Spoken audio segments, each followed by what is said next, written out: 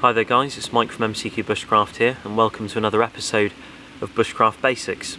In last week's episode we had a look at firelighting tools, the most common ones used in bushcraft, how they work with various tinders in terms of their compatibility, and a bit about weather conditions and how they perform if you're using them to make a fire.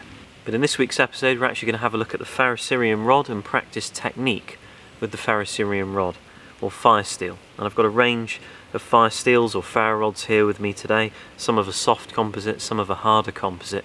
I've also got a range of tinders as well, various different tinders, and you can see how you might need to adjust your technique depending on the composite of your ferro rod and the actual tinders you're working with, and that's really what we're going to look at today. Last week we talked about different composites of ferro rod. Some can be pretty hard and they last for a long time, but they require a bit more force and speed to create sparks off of. Others are very soft, like this Light My Fire Army 2.0, and you can scrape this with very little speed and it will produce very consistent sparks. And they have their pros and cons. Really the way it works is the cerium inside the composite will ignite at a very, very low temperature, and just a slight bit of friction causes the cerium to ignite, and the other metals off the back of that will ignite also, and they're paraphoric metals as well, which is a huge advantage to it all, and you get sparks in excess of about 3000 degrees Fahrenheit, which is 1600 degrees C roughly. So it's a very, very hot compatible tool with a variety of tinders, but the composite of the ferro rod will really affect the kind of material you're using and the setup. For example, this technique is very good, where you shower a few sparks down onto an item like that, and it's quite controlled and it allows you not to touch the item. Most people will do this when they first pick up a ferro rod, which is not a very good technique at all, because sometimes you hit the tinder, it goes flying off everywhere. Whereas that allows you to keep your distance but maximise the sparks. Some people may want to rest their arm and pull back the ferro rod like this as well and shower sparks down. This can work quite well as well, but it generally offers less compatibility than this one here on various tinders. Now you may have a ferro rod like this one. This is of quite a hard composite and it requires you to scrape very hard. Now with this one here you can see it's much harder and it doesn't produce, in fact it's very, very awkward to use it like this, and it doesn't produce as good as sparks as this one here, which is much softer and requires much less effort to carve into. In fact, this one works very well like this.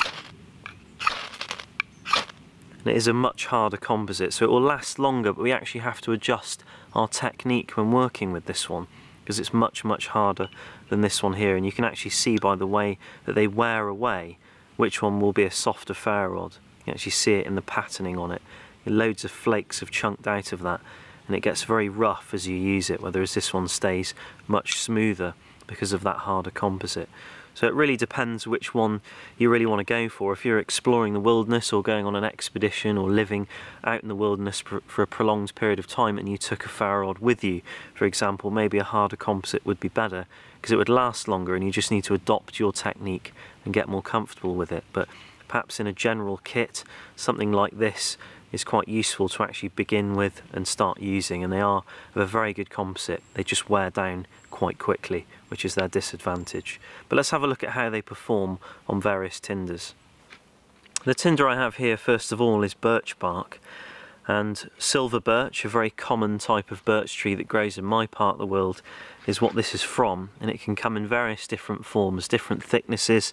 This is from a live tree that fell down, so the bark peeled off in very thick sheets, but on a dead tree it can be quite different, and even on a live tree that hasn't fallen down, bark can be taken from it in a safe way. All of those things we'll explore in later episodes, but if you do have a nice sheet of birch like this, you can take a sheet and scrape it, which is what you generally do with this species of birch, to produce a pile of dust, which is what I'm doing now. And all these little shavings will be full of oil and they'll burn very brightly. And this is only a very, very small pile for demonstration, but it gives you an idea of how they can be used. And if we take this ferro rod here, this is the Light My Fire ferro rod, You can see we've got this curled birch here, so we have to almost turn it to get comfortable, and comfort is really all part of success in this kind of thing.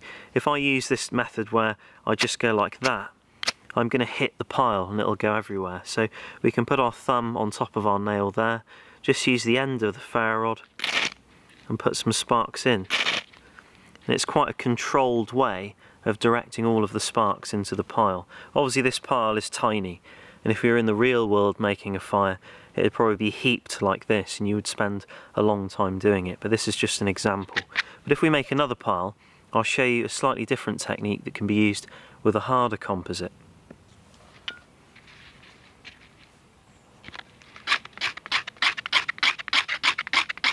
So we have another small pile there, again nowhere near big enough for a real fire, but with a harder composite what I generally do is place it over the top of the pile, drag down to put some shavings of Ferrocerium into the actual pile itself, and then a final strike, and you've put some sparks in there and everything ignites and it burns quite brightly. The thing you've got to remember though is just to stop about 1 centimetre. When that finger hits the ground you stop, or else what will happen is you'll do that and you'll flatten all the material and you'll smother it and starve it with oxygen and it won't ignite. So if you go like that, you're just going to flatten it. So stopping about there is a very, very good way of just getting it all to work quite successfully. And that's generally the technique you'll see me use with these two tools here. Other tinders that perform very, very similar to birch bark is this fatwood here, and these are sort of resinous tinders really. They're very special, they're fantastic in wet weathers, and if I was in a coniferous woodland this is what I'd be looking for, a piece of fatwood, and this is a piece that I carry on my belt from time to time, especially in wet conditions. But if I just make a pile of shavings just to increase the surface area, and I cut that off there like that, almost like a little fire feather really in some respects, we can get our soft composite and use the same technique where we place our thumb on top of this thumb like that, keeping the striker at 45 degrees and supporting almost all of the ferro rod, and just putting some sparks down. And you can see that once you actually get a few glowing embers in there, it doesn't take much really to convert that into a flame, and you can see it burns very brightly. Brilliant stuff. If you find a downed spruce tree or European larch tree where I am in my neck of the woods, you want to dig into the core for one of these, because you can find them from time to time and it's a very good find. But I'll show you how to do it with a harder composite.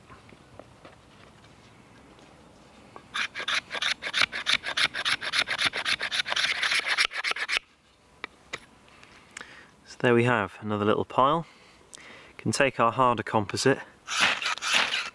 You can see when I struck down like that, my index finger touches that log and I stop. If I carry on, I smother it. And that's the thing you've got to remember. Don't carry on all the way down, just stop when that index finger hits the ground. You don't need to go full bore with it, but just stop when it hits the ground. You'll always leave that gap. Birch bark and fatwood are very similar materials in the way they behave.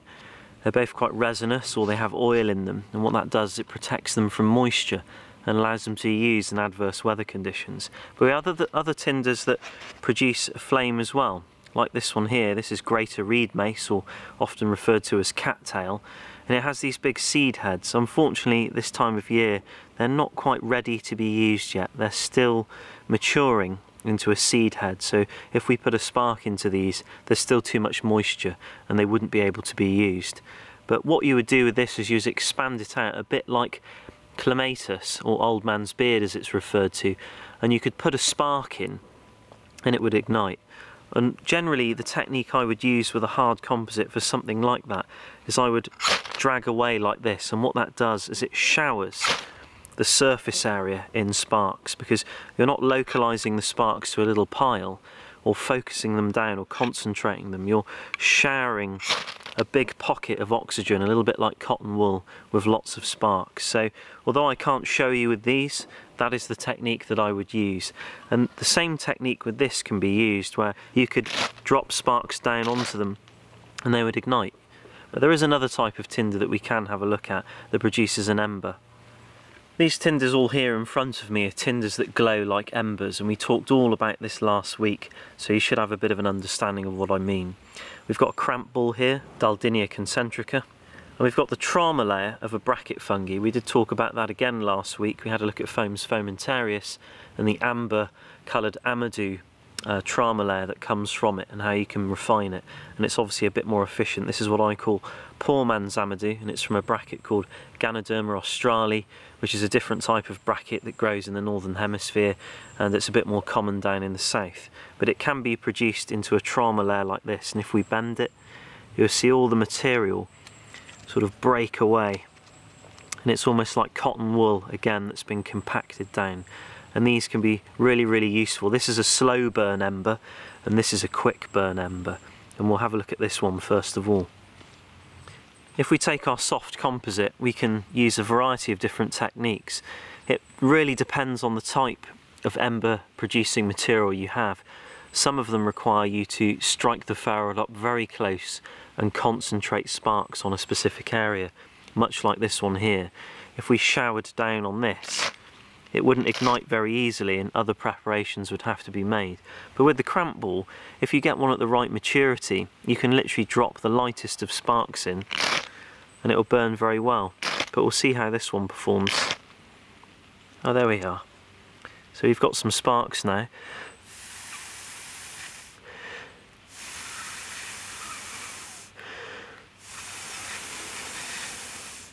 You can see it didn't really take much to get that going, but that's really down to the cramp ball. Some of them you actually need to get up very close to and concentrate the sparks on an area, dry it out, and then carry on with other technique to get them going. But this one is of a perfect age, and it's very dry, so it didn't take much at all. But if we had a harder composite, it's a little trickier to get up close like that and use that technique where you're getting close, because the composite's so hard we just can't do that at all. So we have to kind of process the cramp ball to give us a surface area that will work. So if we break it down a little bit, we can get a flat little sheet like that just on the ground, and that's really all we need to begin with. And it really is about the preparation of materials here. Put a few sparks down. I think we just caught it there. No, had one. Well, we have that little piece anyway, so we could actually use that. It's another piece that broke off, and if you just place that on there and blow, in fact we'll hold it there with our knife,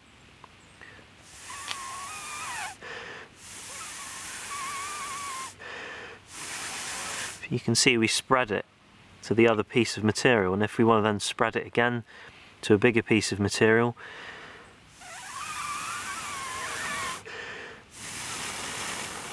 there we go, once again. So really easy to transfer embers around. Don't ever feel that you have to chuck that bit away that you didn't mean to light and concentrate on the bigger piece that you did, because it never really works like that. But with materials like this, if you're finding it difficult with a harder composite, you just have to angle the material the right way and put some sparks in like that. And you can see we've actually got some sparks on there now. So it really is just the same technique we've used before, but just manipulating the tinder to actually give us the right face that's facing our ferro rod like that to receive the sparks.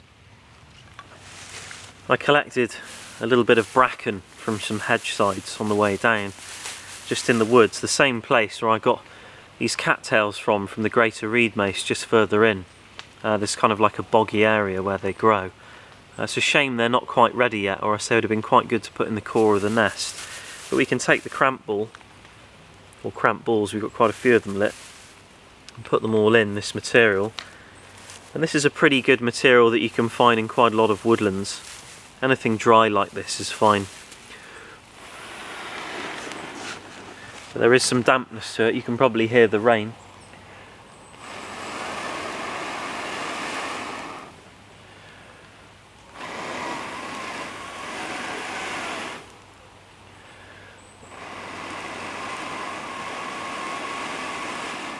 Lots of smoke but no flame, just shows how damp it really is.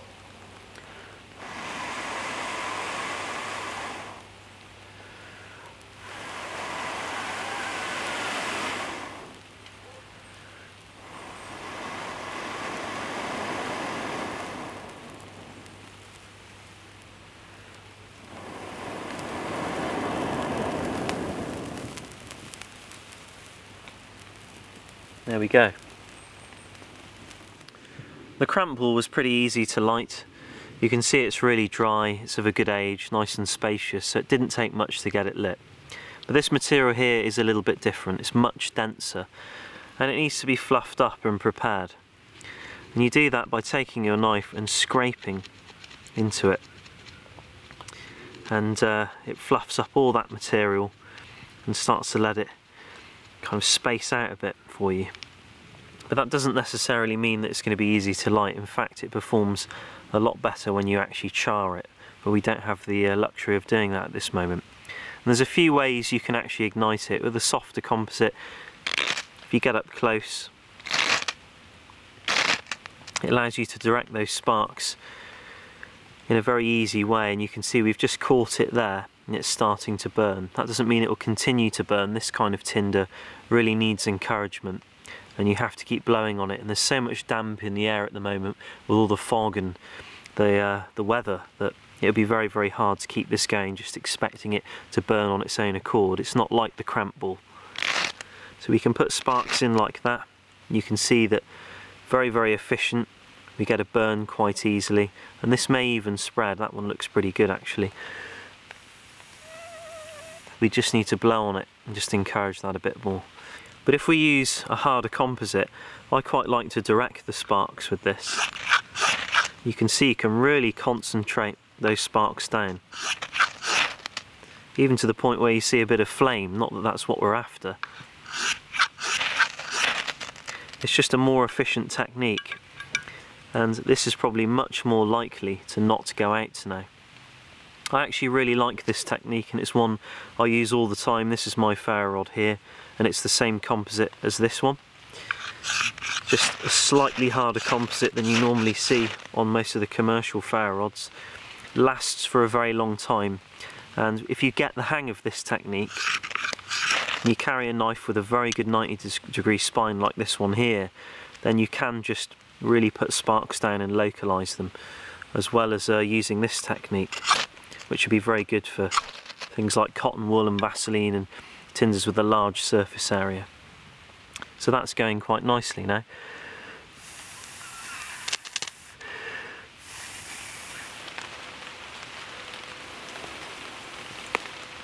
You can see this is a real slow burn tinder. If you think how dense this is, and now it's lit properly, it will just glow like this for a long time, maybe even about an hour if we're lucky, especially with this damp as well. You can really hear the rain coming in now. One thing I get asked is, how do you know what composite the ferro rod is? How do you know if it's soft or hard when you buy it? And the answer is you don't. You'll buy it and then you'll find out through using it. And that's the way I've found out with lots of different ferro rods. I've owned loads of different ones and tried them out just out of interest really. And some of them are really hard, like the one from Optimus I owned was rock hard. That thing required a serious amount of power and speed to get it to light. But it was really good for other things. You could build up a huge pile of dust with it and then ignite that. And you could light things like candles with it, like a wick on a candle in a woods, which would be much harder to do with a softer composite that would be more likely to spark and ignite if you were trying to build up that kind of material slowly over time.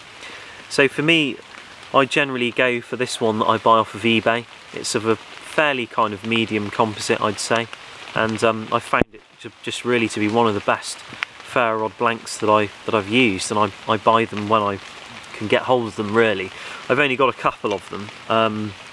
This one here is just a demo one that I use quite a lot if I go to a course or something and I have to use it quite heavily, and I don't like using mine and wearing it down just for the sake of demonstrating it, because this is the one I use when I'm out in the woods or I go away somewhere and actually do something bushcraft related. But this one here is from eBay. They cost about £10 just for the blank, which is quite a lot of money, but if you think how long they last, it really isn't in most respects. And it's a 6x1/2 inch ferro rod, and I'll put the link in the description below. But they're very, very good, and if you can get them, I'd definitely buy one and just pop it in a piece of antler or wood, hang it on your belt, and you've got yourself something that will last a very long time. If you get good with the technique, you can use it on a broad range of tinders with ease and get a fire going when you need to. But I hope this video's helped out, and I appreciate you watching, and I'll see you very soon for another video. And in next week's video we're actually going to start going out and harvesting materials and focus on them specifically, look at them, how they differ when we find them in the field, and how we actually need to adopt our technique to get them to work properly. And hopefully that will give you a really good insight on actually how to harvest these materials and what to look for, because they can differ quite a lot. They don't just always come looking as nice as this when you find them on a tree. Sometimes they're old, sometimes they're thinner, sometimes they're thicker. It really depends on where you live in the world and in what environment you're finding them in. But I appreciate you watching, and I'll see you very soon in another video. Take care guys, and thanks again.